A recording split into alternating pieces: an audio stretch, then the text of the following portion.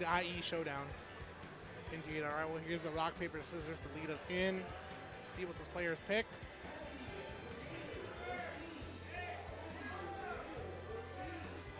I'll tell you what, I'm so nervous because I'm apparently supposed to be commentating Mortal Kombat 11. Yo, But I hi. don't know- Yeah, but I don't know who they're putting me on with, so I'm just like, dang. I'm shaking my boots. Just go up there and have a good time, man. That's the main thing. That's all that matters, right? Yeah. That's all that matters here in the game of life and the game of Smash. Have a good time. Learn from your mistakes. Always look back at what you could have done better. Always room for improvement. All right, so what characters do we have coming up? We got some more Link action. Of course, Ty. Ty. We saw him earlier versus NatDog on the Ganondorf. Oh, NatDog. I was like, NatDog, hold on, man. This guy is not a rapper. I'd give him more credit if he was the real NatDog, but he's not a rapper. Oh, so it's Nat? NatDog, yeah. Oh, okay. I didn't know how to pronounce it. Shout out to NatDog, though. You know, great rapper. Nonetheless, up there, man. Watch the recovery here, Ty. I did see this match a long while back. Oh no, bomb recovery. No, you went for the double jump, and you should have released the bomb earlier. Yeah, I know that can get a little tricky if you can't be like drifting when you do the bomb recovery. You got to be falling like straight down. All right, ladies and gentlemen, reset here for it. Dang, all right. NatDog being the homie, man, you could have just took that. Yeah, I would have. I would have been like, nah, man, what? But I think they came to agreement. Like something must have happened with both players' controllers for sure. I did see this matchup play back at Frosty Faustings where Rin beat out Rickles in winners quarters, Link versus Ganon.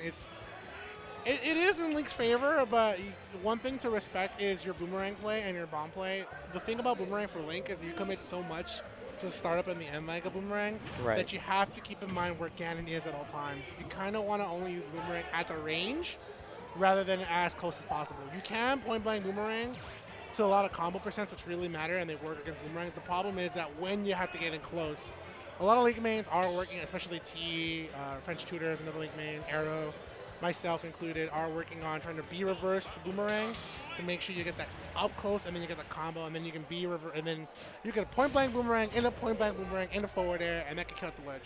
Nice. So, yeah, it's got some stuff. So for Link, he wants to make sure he's got the space because that's where Ganon seems to suffer. Yeah, just keep this monstrosity away. Ganondorf, a character that very much so better than he was in Smash 4. This character, the sword smash attacks are absolutely insane, and just the damage output this character has is bonkers. I like it. Ty goes for the high recovery. Ganons love it when you go low. They got the dare, they got the up air, they got neutral air. So make sure you mix up your recovery here. Watch the get up, forward air, good opportunity, jab on the shield. Oh, the up smash was lurking here for NatDog, but not going to connect here. Ty going to swat him out before it goes off, and the up B out of shield almost does it, but the directional air dodge coming out from NatDog. The one thing that I did see Ty get a little bit comfortable in this matchup against core is just tossing bomb and blowing it up. Sometimes it's much better to go for the ledge play, set up at the ledge, set up the bounce, so if they do neutral get up, the bounce will hit them, and you can go for a confirm, forward tilt or up B. Yeah, and the way Ganon recovers too, he sinks like pretty low. So I feel like if you are going to commit the bomb off stage, you want to throw it down past the ledge and detonate it. Exactly. Oh, but the forward tilt going to catch the roll there.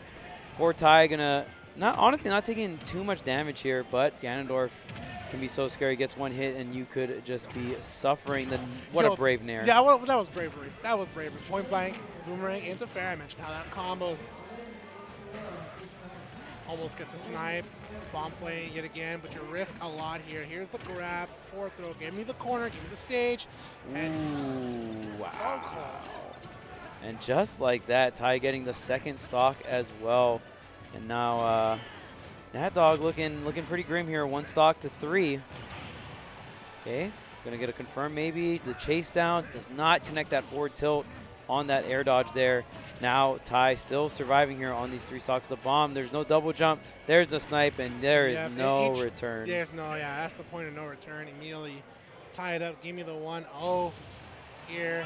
Ty now taking game 1. Good stuff to make sure that, like I mentioned earlier, right? He only used boomerang when he was that close. Right. Right, and you wanted that fair, you wanted that combo. And he understood, hey, I got to be a little bit more careful. I can't just try to run away with boomerang that close all the time. So you only use it once.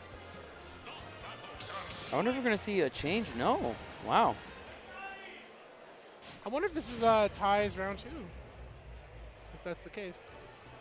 Yeah, I mean, could be here.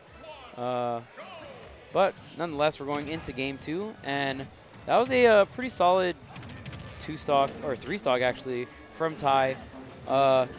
We really saw the projectiles being utilized really, really well against Ganondorf off stage, and that's really like, if you can abuse Ganon off stage, that's where the character is just not gonna seem that great. Obviously, this character has a bunch of stuff he can do on stage, and his recovery is it's bad, but it's not like terror bad. Yeah, but, like it's still definitely exploitable. Yeah, for sure. Upbeat, but gotta be careful. You got lucky. Only the second hit, a couple seconds after the startup dash attack. That still kills.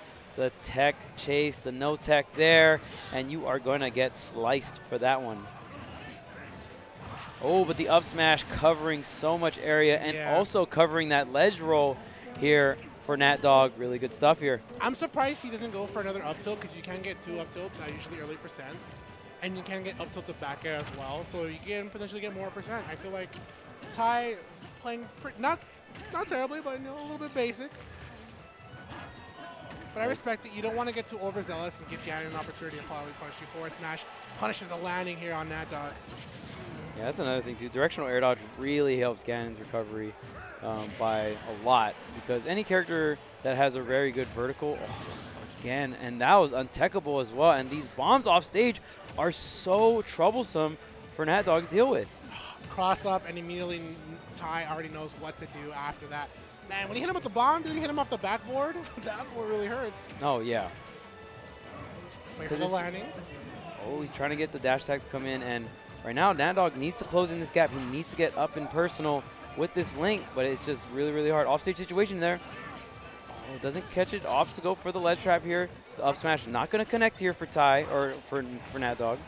The one thing for NatDog that I'm not seeing him go for is, if he doesn't go for down air at the ledge, he should go for run out up air, simply because it's really good at catching Link. I see Lord Bahamut do that in our matchups specifically, and Lord Bahamut is more of our, highest placing Ganon main for sure. Right. Ooh, but the second hit in there will connect, and that move, so very lingering move, very powerful move as well. Yeah, really good for catching jump options, especially against Link. Is he out of shield?